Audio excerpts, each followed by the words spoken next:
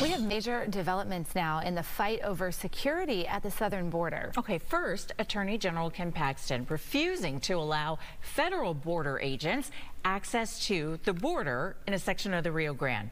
The Biden White House had given Texas until Wednesday to comply with their order after a woman and 2 children drowned in the area last week, migrants. Now, it says the issue will now be referred to the Justice Department.